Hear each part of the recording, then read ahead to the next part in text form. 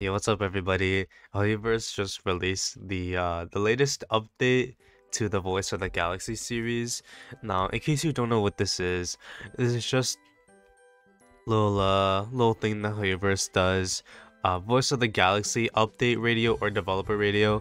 This is just basically quality of life updates that are coming to the future in Star Rail, whether it's like updates that are coming in the next patch or future patches.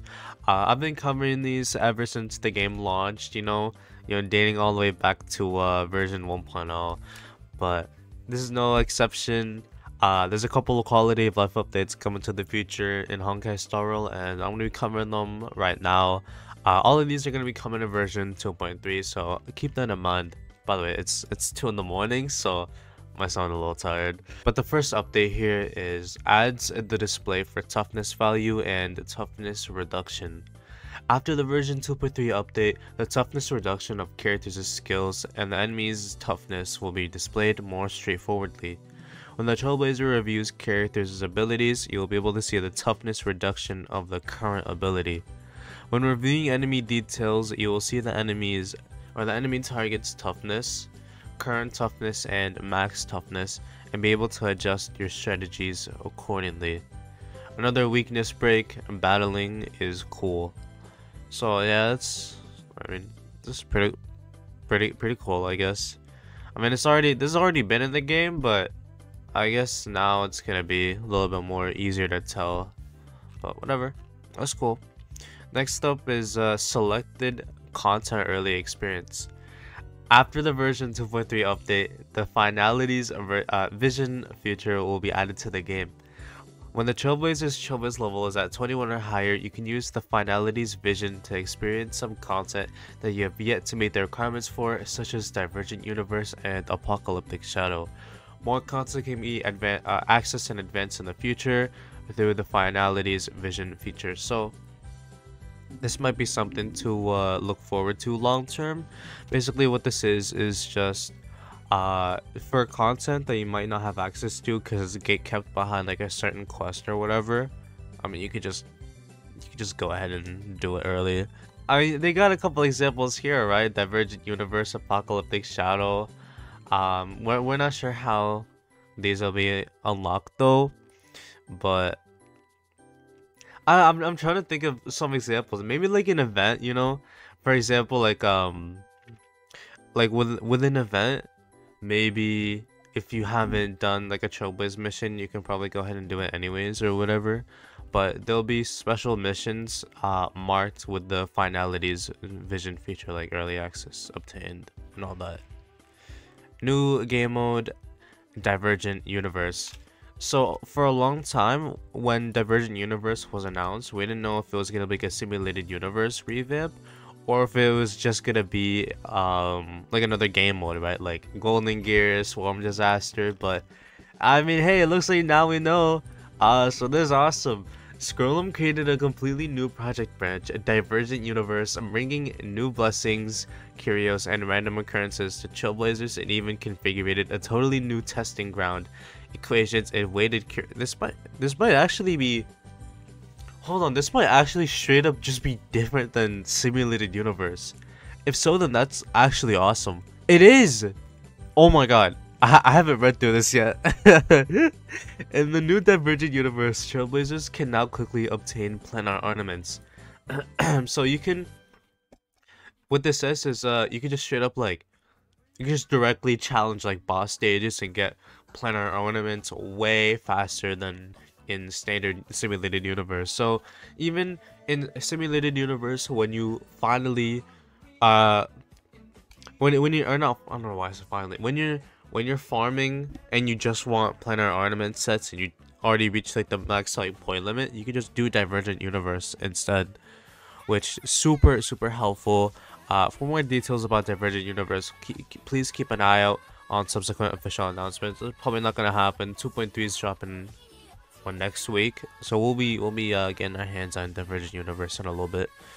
In addition, after completing related adventure missions for Divergent Universe in version 2.3, content related to Divergent Universe and Simulated Universe in the International Peace Guide will be combined in a new tab, so Trailblazers can easily check their unlocked and clearance progress for the Simulated Universe module. You're telling me we're getting... Well, I'm not sure if Divergent Universe is gonna be something that's replayable, right? As we all know, Simulated Universe is replayable because the wars refresh weekly. Same thing with Memory of Chaos, Apocalyptic Shadow, Pure Fiction, right? I'm not sure if Divergent Universe is gonna be like that too.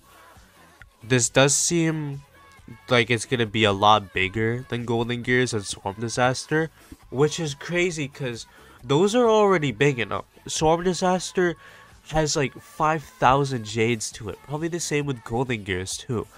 So Divergent Universe, the fact that it's big enough to warrant its own tab here separate from Simulated Universe really does say a lot about it. And if this really is replayable, just like Simulated Universe, and the rewards refresh every week or refresh on a consistent schedule, that's 2 endgame systems that we're getting in version 2.3. That's kind of crazy. That I'm not gonna lie, that's a little crazy. The devs are cooking a little too hard with this, so I'm not gonna lie. 2.3 definitely has a lot to offer. I can't wait. I feel like it's gonna be one of the best updates ever. And Honkai Star Rail. I'm definitely up there with version 2.0. Anyways, a treasure lightword optimization.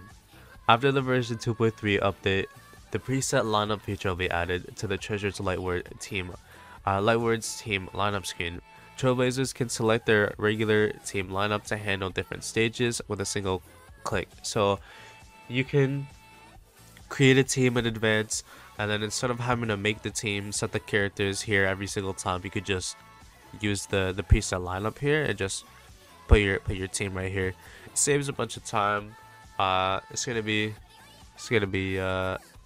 something to look forward to for sure. Adds a character reordering feature.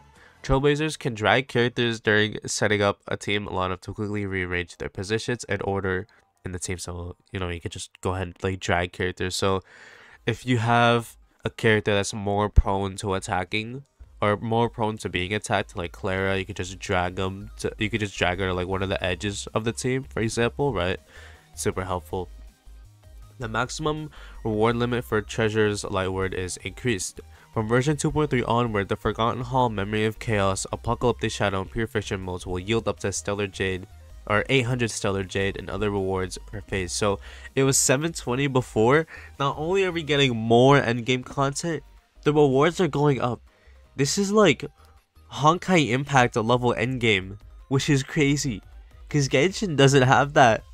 Genshin Impact does not have that. This is really a breath of fresh air. Even a year later, it's still surprising what these devs can do. They can actually make a good game, you know? That's crazy. Other optimizations. So there's more miscellaneous stuff. Let us quickly summarize some other optimizations. After the version 2.3 update, Trailblazers playing on the PC can use their keyboards to rapidly switch between category tabs and the selected target in the inventory page, and more. That's cool, you know. You can just press whatever key to like switch between this stuff. I might actually use it. Trailblazers can view detail about their friends' character builds and other information more easily. So it's already you know pretty easy seeing character builds. For now, it's gonna be even easier. They're gonna switch that up too, make it look nicer, make it more easier to view. That's nice. The travel log icons will be added to events, and some content related to game modes in the mission catalog, so Trailblazers can have an easier time finding the missions and participating in a timely manner. Type stuff. My Trailblazing expedition will be a smooth one. I agree. It'll definitely be a smooth one now. But that's it for the quality of life updates coming to version 2.3. Just to quickly rehash things. To added display for toughness value. You can play some content early. There's a brand new game mode, completely different from Simulated Universe, called Divergent Universe.